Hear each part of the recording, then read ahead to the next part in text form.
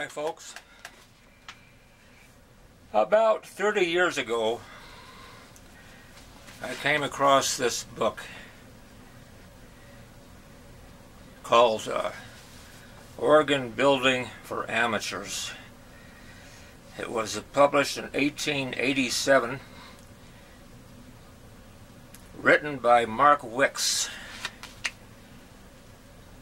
He knew all about building pipe organs and published this book so that the average home builder could make his own. Interesting thing about him is that he used ordinary flat paper to make his organ pipes. And he simply rolled flat paper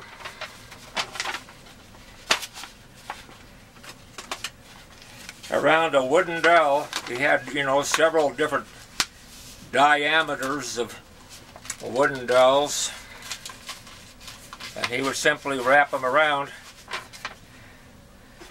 using standard white household school glue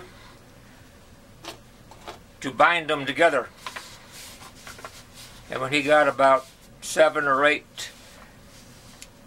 thicknesses, you just simply pull it off the dowel and there would be your pipe. Of course, you still have to make the base, and you have to assemble the lip and the ears. The lip and the ears. So here was, I was interested in this because I thought, wow, that might be a good way to make a pipe organ without a tremendous amount of cost involved. So I got some flat paper from the print shop, asked of the foreman if I could have a few sheets. He said that's fine. I took them home and I made these 7 pipes here out of paper, which produce a major A chord. I don't know how I ended up with an A chord, but that's what it turned out to be. And I just wanted to see how they would sound, and if it was something that I should try to do later on down the road. Here's how they sound.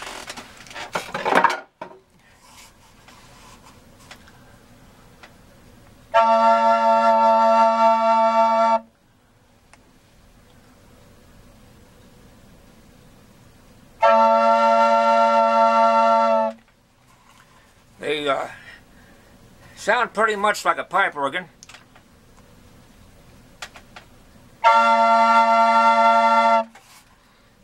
And I don't know if I'll ever do it or not. It would be quite an undertaking to build the cabinetry and the keyboard, and you probably have to make about 150 pipes to complete the project. But it's something to think about.